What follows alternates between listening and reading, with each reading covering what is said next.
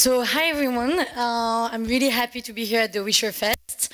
I will be telling you a little bit about disrupting fresh food through logistics and API, connecting local stores with urban citizens.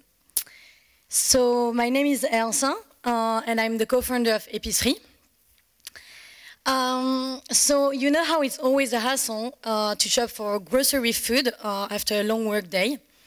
Well, I was in Paris working for another startup, and I realized there are so many amazing artisans. We have the best products, the best fishmongers, the best butchers, but we can never shop at their stores during the week because we don't have time to go to buy our veggies, to buy our meat. And that's actually also a problem for them because you always end up at mini markets. You buy poor quality food, but also for them it's low traffic and up to 12% waste. That's a really big issue because they have high functioning costs with people, location, stocks. And that's the two-sided problem we decided to solve with Épicerie. Épicerie, if you don't know yet what it is, I wouldn't expect so.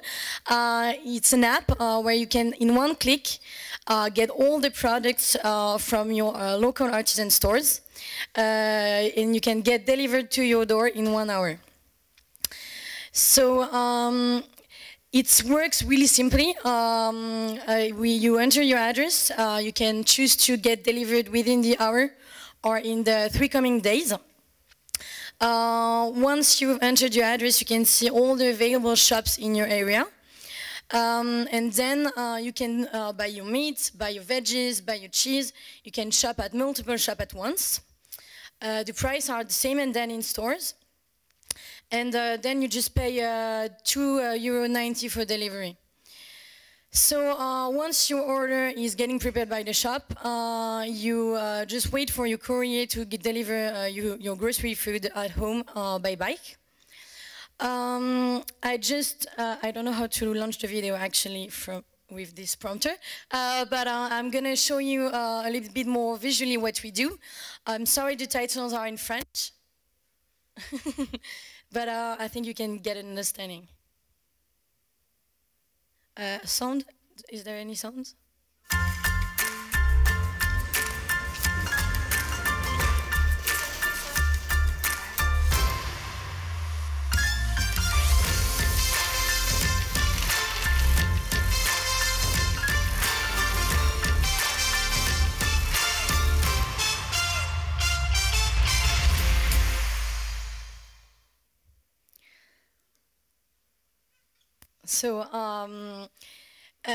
So how do we do this? It's a really simple model. It's a platform model.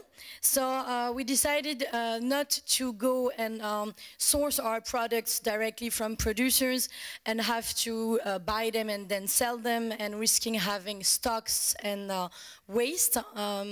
Also, we wanted to be able to get a 1-hour delivery. And we decided to capitalize on the fact that all these products were already in town. Actually, the artisans and little shops, they spend their lives sourcing the best products, and they are really a label of quality. So we decided to digitize this offer that was actually not on the internet. It's a marketplace. We take a 25% commission on sales. And so far, we've launched in December last year, and we've gathered 250 shops on Épicerie. So it wasn't easy to digitize a market that was not digitized. We had a lot of challenges. As an illustration, a fishmonger doesn't know what he's going to sell in the next days until he knows what fish was caught. Also, the price vary a lot with the seasons for fruits and veggies, but also for meat or cheese in some way. So we studied the question a lot with artisans directly, and once we got an understanding on their problems and how we could address them, we built an app, a dedicated app, that we give to them on a dedicated device. We provide them with a tablet where they can actually just activate or not the products they have according to the market they had in Rungis or directly from producers. They can also adjust their prices according to season and also special peak, like for instance Christmas and so on. And it's a really, really simple device because you must imagine that butchers, fishmongers, most of them were not really accustomed to the internet. I mean, they knew that there was something to do, and they were like, oh, should I do my website? And well, we do everything for them, and we connect them to consumers directly through APIs. So we build their merchandise online, and once they have, like, for instance, activated products, it's automatically and instantly on your iPhone app available to order. So they trust us because also we offer them a merchandise zone that is far larger than what they could reach without the delivery, and they can also create loyalty with their consumers. And then once the order is ready, which was the first part, there is delivering fresh food, which is also a really big challenge, as most of you here probably know. We wanted to offer, since the beginning, a 1-hour delivery. So very fast we realized it could only be done in the city by bike. And we also realized the opportunity that bike delivery was quite developed by the restaurant delivery, but we don't use the same slots for delivery than they do, because when you order, let's say, Deliveroo, on Deliveroo a burger, you order it to get delivered at 9 or 10 p.m. because you don't have time to cook. And most of our orders are through the day, but also end of the day, like 6 or 7 p.m. when you go back from work and you pick up your kids from school. So yeah, we realized also that one big challenge would be to plan rounds, because we enable multiple shops order. And also, and last but not least, we have very different products. So we have really bulky items, and for instance, when you deliver a seafood platter, you better not deliver it by bike, otherwise it's just gonna fall apart. Also for some pastries, I mean, we did a few crash tests, and you better not deliver it by bike either. So how did we solve that, or how are we solving it right now? We decided right away that it would be better to outsource delivery, because there was already a very big supply for delivery, and we wanted to be able to adjust to the order volume. So we developed our own algorithm. We plugged in API all the delivery service that you can imagine, such as Strat delivery by bike, but also collaborative delivery. And now we're able to, for one order, to know, like, if it's bulky, if the weather is bad and we won't find a bike, and to find a better delivery solution at the best price to have the higher quality service.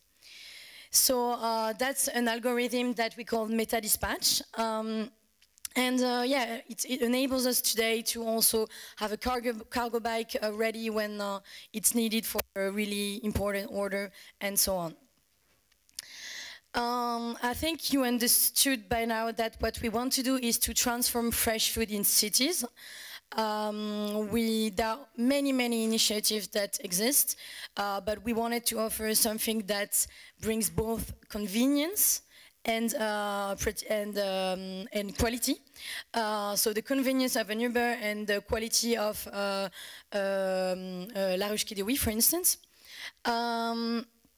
Yeah, we have a lot of challenge. So the team asked me if we had a magic wand, what could we improve? So first of all, even if there is a big delivery supply, it's still very expensive. So after 7 months, our average cost of delivery is €6 per order. So if we had more supply and also low-cost supply, it would help us reduce our functioning costs. Also, I told you that we need cargo bikes, and it's usually very difficult to find one and very expensive. So yes, the bike delivery was developed by the restaurant delivery, but all the rest of the solutions are still really low in volume.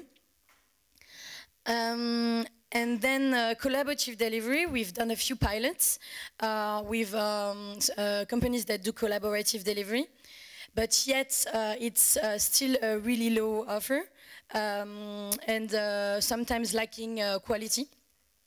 And I would certainly believe that if, for instance, BlaBlaCar and Uber shown us an example for transport, for collaborative transport, if you could get the same, if you could get the same with delivery, it would help us have low-cost delivery, but also improve the quality of their service. Then I will say that there are a lot of actors today, but we don't communicate so much with each other, and we don't work enough with each other. So yeah, today we could actually just use the same fleet as Deliveroo does on the unoccupied slots. But for now, like everyone is like really doing their things on their own. And the same goes for sharing information. Like when you look for a courier, you have actually to ask for someone to come to the pickup points where they need to get the package. And you can actually just, if you could actually just find a nearer person they wouldn't have to go up to the pickup points before they started working. And then, if we keep dreaming, so we've started a few pilots with refrigerated pickup points. For example, with Bolloré subsidiary Blue Distrib. But they only have a few spots in Paris, where we're starting to allow people to get their groceries, for instance, down their office building after work. And if we understand that people for instance, they don't know what time they will come home, or they don't want to pay for delivery, we need to start building these solutions with pickup points. And we can only dream there would be so many points at the subway station, down of your building, where you could actually just get your food delivered. So thank you for listening to me. I'm here with my team. They're here in the middle. There is Kevin, that is our head of operation, that can answer all your questions about logistics. Stefan, our CTO, who can answer all your questions regarding APIs. And also Victor and Benjamin, who can tell you more about our supply. So, well, thank you for listening to me, and I invite you to try Épicerie with this €5 coupon dedicated to Wischerfest.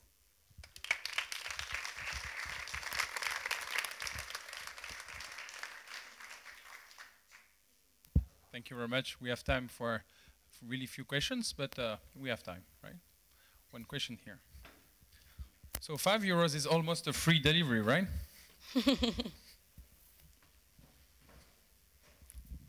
So my question will be very simple. How did you get your first users, like the people who are actually ordering the food? How did they know about Épicerie? How did you talk or advertise to them? We had a press launch that was really successful, because I think what we're doing is quite new. Everyone heard a lot about food delivery and food tech in general, but fresh food was a market that was not really well addressed yet. So it helped us get a few influencers and also our first users. But also our differentiation is that we have our merchants, the little artisans that are really ambassadors of the service.